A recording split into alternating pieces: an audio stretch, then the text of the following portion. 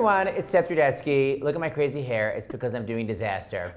Look at John Treacy Egan's crazy hair. Mustache. Well, that's he has double crazy hair. He has Disaster hair, and then he has Mr. Bumble, because he's doing Oliver. No, the mustache is for Disaster. Really? That's my pedophile mustache. Edit that out. Okay.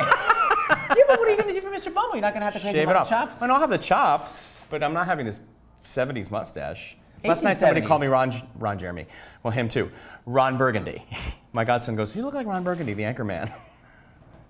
Anyone? I don't know how that is. Anyone? Silence. And into the Who. All right, John Treacy, we're both in Disaster. So a couple things I have to say. First of all, you might know him from Little Mermaid. Now, you don't know this, but I literally will rewind the Little Mermaid CD just to hear him go the au revoir, completely obsessed with that high note. He was One take, 10 a.m. Really? Yes. Oh, that's impressive. Thank you. He was the chef. I'm obsessed with the au revoir. That's A. B, John Treacy and I were talking about aging in the dressing room because we're doing Disaster. There's a brat in the show who's 13 years old.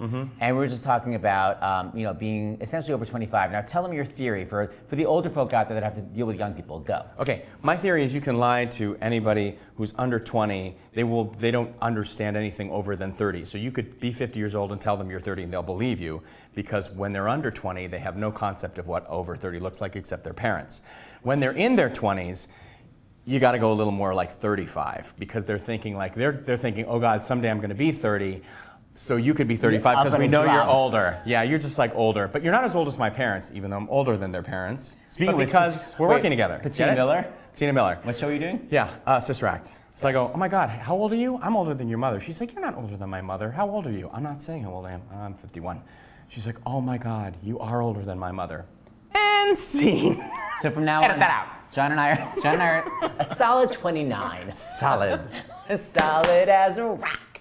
Okay, solid. So this is a obsessed for you young actor folk out there that think, I need an agent and this and that. John Treacy Egan went to an EPA, right? Equity Principal Audition? No, chorus call.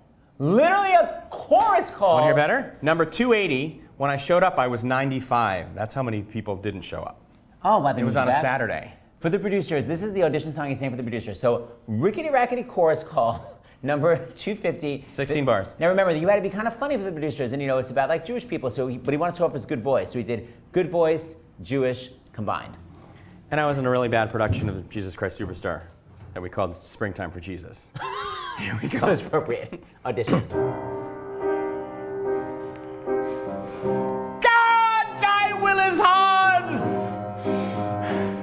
But you hold every card. I will drink your cup of poison. Nail me to your cross and break me, bleed me, beat me, kill me, take me now, before I change my mind. Forget it.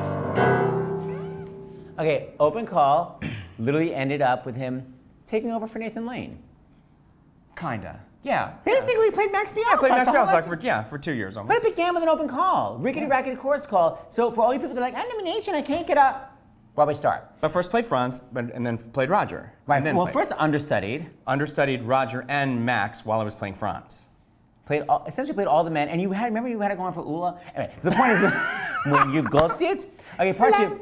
So what I want to first do is just show the dialogue as Max and Roger, and then discuss what happened one night. So do that little scene between Max and Roger. Yes. When you're convincing him to do Springtime for Hitler, go. Watch this. Roger, I think Springtime for Hitler would be a marvelous opportunity for you. I mean, let's face it, up until now, you've always been associated with frivolous musicals. Oh, you're right. I've often felt as though I've been throwing my life away on silly entertainments. Dopey showgirls, gooey gowns, 2-3 kick turn, turn, turn, kick turn. It's enough to make you heave. Okay, so he's on, John Treacy Egan's on for Max. He knows all the roles on for Max. Gary Beach is on for Roger. It's like the 8th year of the run.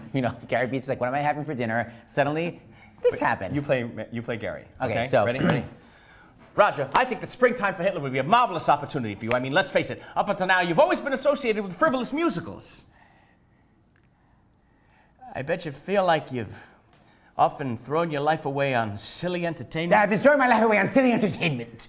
Dopey showgirls. Dopey showgirls. Gooey gowns. Gooey gown.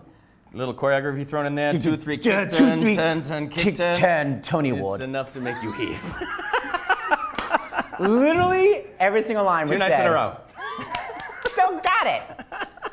And to end, now whenever John Treacy Egan, whenever he leaves a room, this is of course what you hear. John, I'll see you later.